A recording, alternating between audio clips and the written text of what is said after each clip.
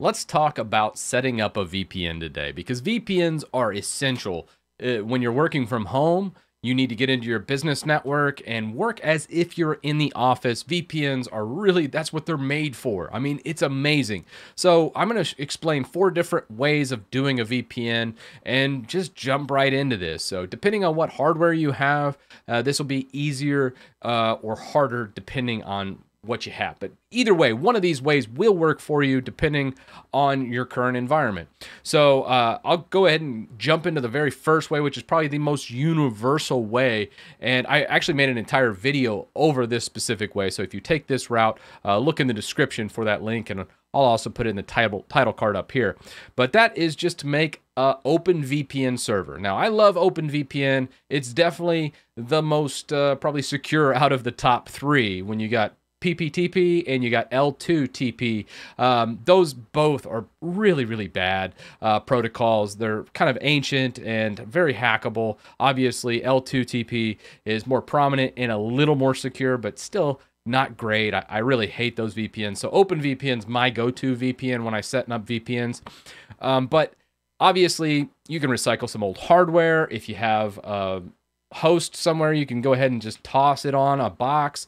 You could even use an old NAS box and just load Linux on it and then just host a VPN from it. That whole video kind of explains how to set up all of that in a Linux environment. So if you're a Linux admin or you know Linux server and you're not afraid of that, by all means do that. That's really what that whole video is. But this video is more meant for those that don't know much about Linux, at least in the short term. We're still definitely interfacing with Linux in this video, but we're doing it from the GUI, so this is definitely more noob friendly. So with that, I will be going over 2 boxes, 2 network attached storage boxes in this video. I have a Synology box here, a 1019, which I absolutely love, and then also I have a QNAP in my day job. So I'm going to kind of show you a VPN setup on these. Now, normally you would just serve files from them, but they can be dual purpose as VPNs only require just a very, very small amount of compute power for the most part. Unless you're computing, connecting hundreds and hundreds of people, obviously, you probably want a more dedicated box. But if you have a QNAP or Synology box, honestly, you're probably in a small business or somewhere where you have 50 or less employees and you're really not doing too much with it. So with that, let's jump on the desktop and go over these 2 boxes. So we'll start with the Synology box. Synology, very easy. Just go into Package Manager. From Package Manager, all you're doing is just going into the VPN package. It's the official. You don't need a community repository or anything like that. You can just come right down to VPN. And honestly, I should probably just go VPN and search. And then just make sure you click Install and Open. And that's it. So once that's done, it opens the VPN server. I went ahead and made a little icon on my desktop, but you don't have to. Let's start with the very beginning. We'll go ahead and say yes to leave. This is what we have. Obviously, I just said if you have an option to do OpenVPN, do OpenVPN. The reasons are many. You have better encryption. It's easier to set up. It works better. Just use OpenVPN. If you have to debate me whether OpenVPN is better or not, you don't deserve to be in IT. So with that said, we only have OpenVPN enabled as it should be. Connection list, log, pretty explanatory. If someone's connected, it would actually show here and you can actually disconnect their session if you wanted. General settings, this is pretty much filled in by default, so you don't really have to do anything here. I'm using a bonded network, so if, let's say, one of my network connections actually goes out in there or a NIC card goes out in my Synology box, I would still have all my connections. And then privilege, this is where you'd set up all your users. So this is actually the users on the box. It auto-populates them. Just know that you can set up LDAP. So if you have an Active Directory in your business, by all means, use LDAP. It's much easier. But if all you have is this box, just add a user and then just make them a baseline level user. I made mine Titus. And then I only give them OpenVPN. I always disable admin and guest as these should never be left enabled on any network attached storage. And obviously everything else is unchecked as those users don't need to be on the VPN. So with that said, we can move on to the OpenVPN setup. Now I want to explain what each one of these fields are so you can fill it in properly. So the dynamic IP address, this is basically what IP it's going to give the actual tunnel. So when you connect to a VPN, you have your local address that's here. You have your remote address, which is, let's say, the business you're connecting to, or the business where this VPN resides.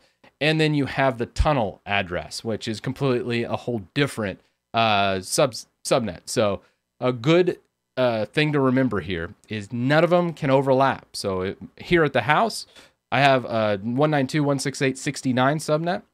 At the business, I have, I believe it's a 192.168 like 10.0 address. And then I'm just making the OpenVPN server 10.8.0.1. But this could be 10.69.69.0 if you wanted. It doesn't matter.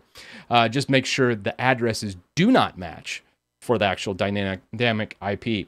And then for the maximum connection numbers, since it's a little small box like this, obviously don't probably go above 10. 30 is the absolute maximum that you're going to be using here. But I'm going to just leave it on 5. Maximum number per same account, 3. Honestly, I usually leave it at 3 just because if someone disconnects and connects right away, it'll actually do a concurrent connection and finally drop off that old one. So having at least 2 in this field is recommended. And the port, by default, OpenVPN always uses 1194 on UDP. I always leave it on UDP. I never change it. Occasionally, you can have a little bit of security by obscurity. I'm not a big fan of this, so I usually leave things default, but some people are, and if that's you, by all means, change the port number. As far as the encryption, I leave it at 256 CBC, and that's AES, and then authentication, SHA-512. SHA-512's a little bit overboard probably on encryption, but just know that's very, very secure at those numbers. You can do SHA-1, you could change that around too. There's nothing wrong with the lowering authentication, but for this video, I'm going to leave it at this. Enable compression over VPN link. I usually always leave that enabled. Why put more traffic on it than you have to? Allow clients to access the server's LAN. So if you don't enable this, the only thing they're going to have access to when they establish the VPN in is this network attached storage, nothing else. But you don't want that. Obviously, if you're setting it up for this purpose to access, like, let's say, another resource on this network, you'd want to enable this. And with that, you would just simply hit apply. Now, this isn't done though. So this is the server setup, and it's literally, that's all it is. Very, very simplistic. We just export this configuration, and it just exports out to this OpenVPN zip file. So this OpenVPN zip file is just right there. Very, very simplistic. That server's completely done and set up. Let's go over to QNAP. So for their service, it's almost identical. It's kind of hilarious. They just added a Q in front of it, so it's QVPN service. And theirs, obviously, they have all of the same things here. Obviously, I'll blur out all these users and IPs, but you can see all the people that are connected and how long they've been connected for and what VPN client ID they're using. Right now, we have 7 connections through the OpenVPN, and then these are down. And then privilege settings. This is where I actually am using the domain users. This is all done from add users, and this is an Active Directory joined QNAP where I just go ahead and pull in those users, and it shows if they're connected or not, or if they're just ready to be connected. But as far as the configuration, this is where all the magic happens, is under OpenVPN. All you need to do, same as Synology, enable it, identify the actual client IP pool, the server port, I leave it at 1194 UDP. Maximum number of clients is 15, as most people shouldn't be using this one. This is just kind of a failback for some Mac users and some other stuff. And then obviously use this connection as default gateway for remote devices and compress the VPN link. Same thing. The only thing this one doesn't have, where the Synology box did have, is allow client access to the LAN. That was just kind of locking down that VPN. So that is not here on the QNAP, but very similar. Honestly, I usually check that anyways. And then just download the certificate. So with that, I'll click download. You'll see it downloaded as this file, and we're done. So I'll go ahead and exit out of this.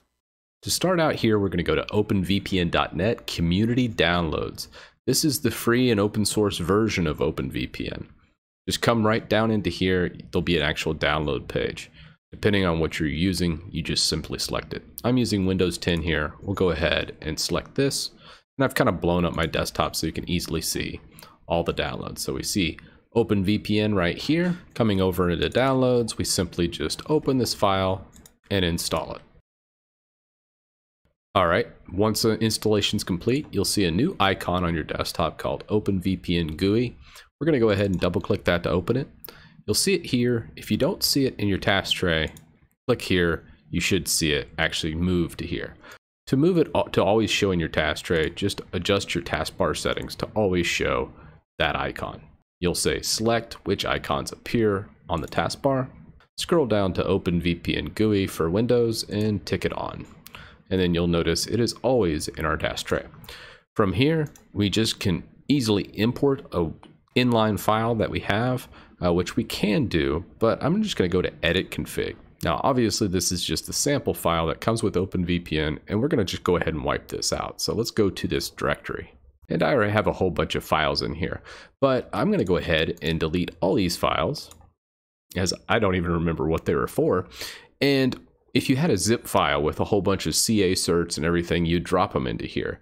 Now, obviously, with the QNAP on our desktop, we have the entire just inline OpenVPN file. Inline file basically means all the certificates are bundled into the OVPN file, and you don't need to do any of this. However, if you do have the zip file, like Synology's case, you'd extract all of the zip file directly into the config directory. So instead of importing it using the inline, which is pretty darn easy, I'm going to actually just pretend like that OVPN file had a whole bunch of CA certificates, and we're going to just copy it over into the config directory. All right, with that now in there, all we have is QNAP OVPN, and we're going to try and establish a connection. We'll just right click and connect, and then just type our password. Once the icon turns green, that means you're connected and we have an assigned IP. Please note, for Linux-based tutorials, check out the video in the description and click that one. That actually walks you through how to do it both in terminal and also in a KDE Network Manager. So with the server setup, we're not quite out of the woods yet. I'm going to my pfSense box. And since I have the Synology box here, I would show you how to port forward. Now, I'm not going to go into port forwarding just because everyone's port forward experience is different, because every router is a little different. Just look up your router model and how to port forward. There's only one port you need to port forward, and that is 1194 UDP, unless you change that port when setting up the server. Pretty darn simple. I absolutely love this method because, well, it's only one port. When you do L2TP and you also have PPTP, those you need protocols, you need to open up ports. It can be a little more cumbersome, not to mention less secure. So that's why I love OpenVPN, because of the simplicity of it and also the security of it. So with that, I would go into the actual firewall, go into NAT, and then do a proper port forward. I would go ahead and add the port 1194 UDP and push it to the static IP of my Synology box.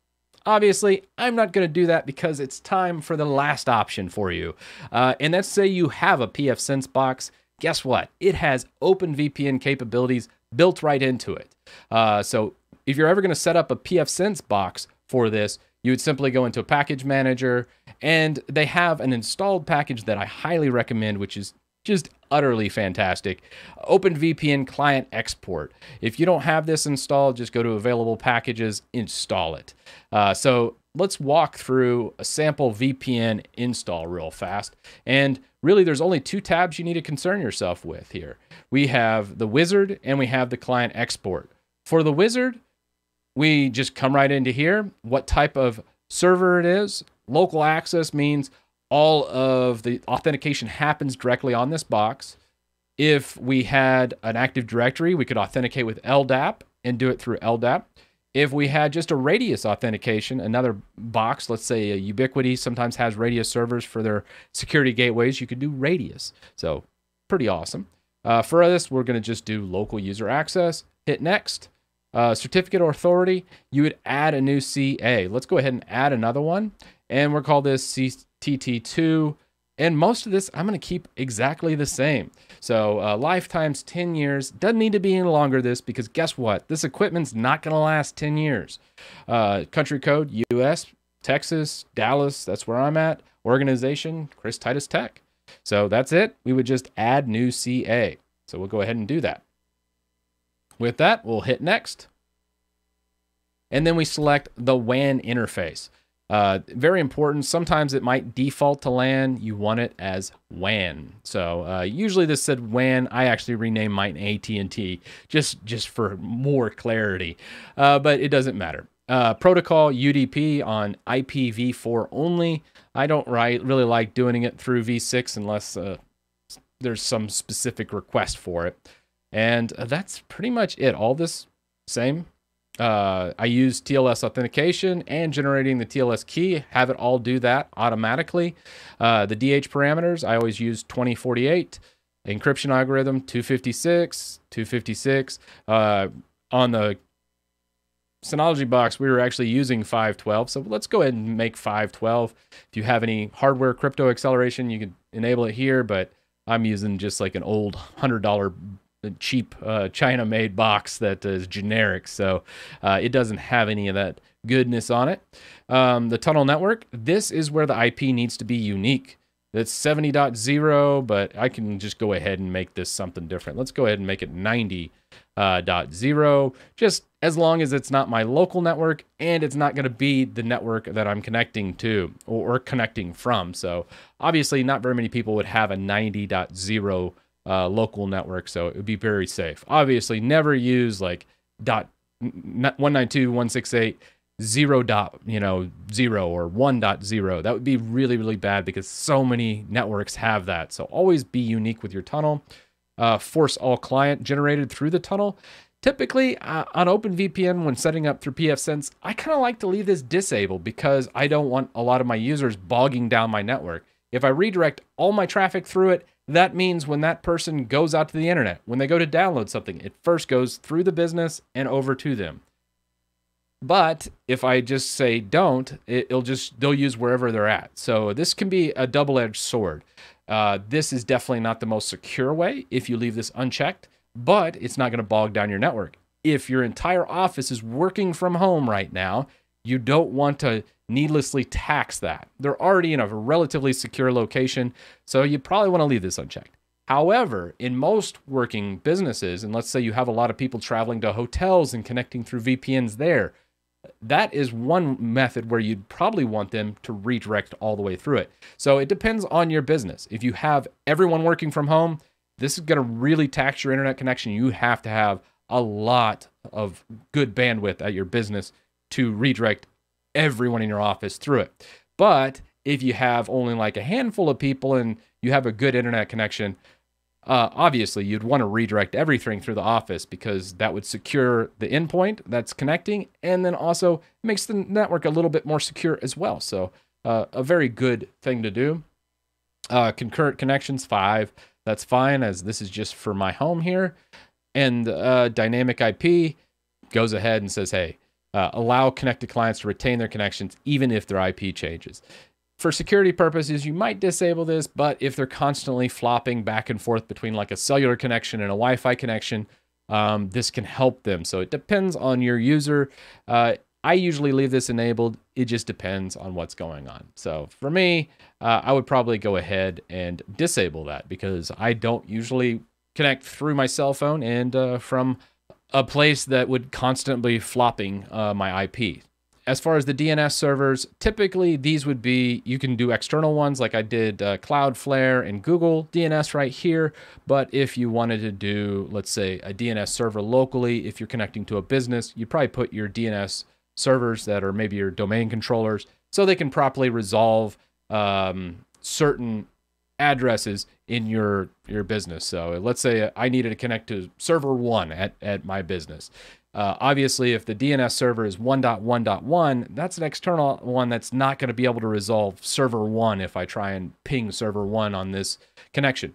But if this DNS was something local, let's say I had a DNS server at 69.10. This right here, if this was a DNS server and it identified those server names, this would be a good thing to do. However, if you are going to do this, make sure you're redirecting all the traffic through it, as that type of interface, I would recommend that. So with that, that's DNS in a nutshell. Everything else, leave blank and on to the next screen. So it actually told me at the end here was the local port was in use, because I do have another VPN server currently up. So I'll actually change this to 1195 just so it doesn't mess with it, and we'll change the description, as I do have a VPN server already set up. And with that, I think everything's pretty much set. Firewall rule, OpenVPN rule. It auto makes the firewall rules for you. It auto makes the VPN rules for you. Very powerful. We'll go ahead and hit next and finish. And that's the entire setup of the server on pfSense. Really powerful, really easy. Obviously, I don't need this instance. I'm going to go ahead and delete it, as I just set this up. I just kind of want to walk you through what that would be like. And the cool thing about this instance is, one, if you have multiple VPN servers like I have here, you could select it, and you can just go ahead and export the inline client file. So if you're setting up another server and doing like site to site, you can just grab this client file right here. That's fantastic. If you were just connecting a bunch of Windows machines, they make an executable installer that just installs everything for you. You go like next, next, next, and then connect. Very, very easy. And then the thing I like most about OpenVPN as well is it's, pretty much agnostic depending on whatever operating system. I have a lot of Mac OS users that just need VPN access, and a lot of those other methods, it can be kind of a pain to set up, to where you just download this bundle and away you go. Or you could just go ahead and import an inline config file, which is great. So let's go ahead and run one of these just so you can see the installation process and what that looks like. All right, so here is this desktop Windows 10. Absolutely fantastic, because this is as far away as I can get. I'm remoted into a different computer on a whole different network running a Windows VM, and yeah, you can't get further away from this. So let's see how easy it is to connect to this VPN now that it's set up. So we'll go ahead and say yes. We'll go install. It'll run through this install process. Just next, next, agree. Don't need to change anything. Next, uncheck README. Finish and close. And from here, we can just simply launch our OpenVPN GUI. It'll usually hide in the tray. You'll see this little computer with a lock. Just right click that. Hit connect. It'll say, hey, authenticate. We'll type in our user and then our password. And then we can actually do save password, and then we're good to go. So we'll just go ahead and hit OK. It'll connect. All right, and there we go. I went ahead and just pulled up an old browser after connecting to the VPN to see if I could hit my Synology box, because Synology box doesn't even exist over on this network. And as you see, we can access everything in my home network just by establishing this VPN. It is that simple. On Linux, if you want a walkthrough guide, by all means, watch that other video in the description, as that'll help you out. But with all that said, let me know your thoughts down in the comments section below. And as always, thank you to all my patrons. Without you, I couldn't make videos like this one.